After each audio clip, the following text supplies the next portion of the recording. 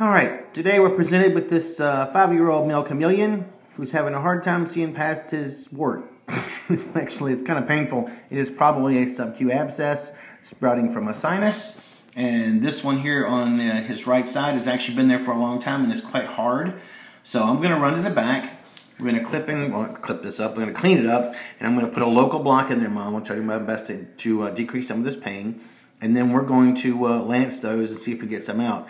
While we're lancing, I'm going to get a sample for a culture and sensitivity. And then in the meantime, we'll start him on some antibiotics, depending on what we find on our cytology. And we will hopefully get this guy seeing again. And that's got to be painful. It hurts me to look at it. Yo, dude. I can't see my crickets. Help me, doctor. Help me.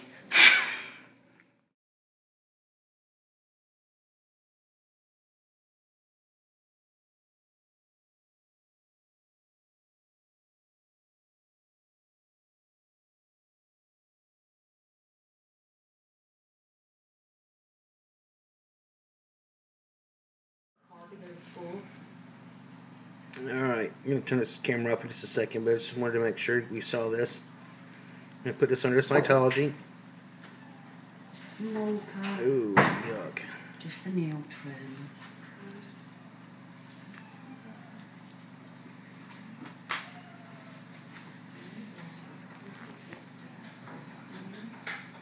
Alright, there's one semi-lance. We'll flush it in a second.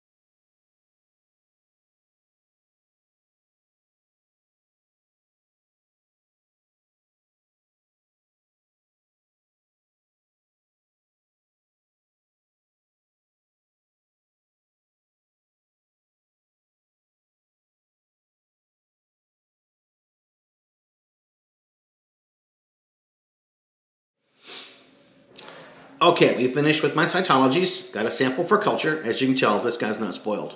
I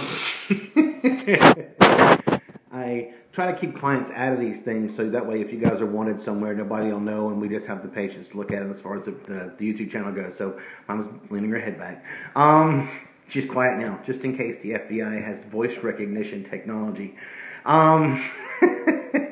You're handling that very well, by the way. Anyway, this is what it looks like after we lanced it. It is smaller, but you can actually see it swelling. Mom, what I'd like you to do is get some cotton swabs and clean that area about once or twice a day.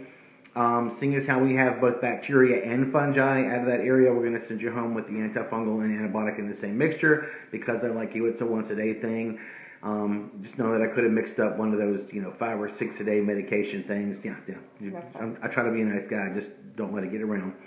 And we're going to wait until the culture tells us. If I'm to do some predicting as far as how this case is going to turn out, I think we can make this part here look really, really well and actually get him seeing well. But because we're looking at microphthalmia on the other side and the eye is actually much smaller, I don't know how much vision I can get there. But this guy's been dealing with this chronically for a while.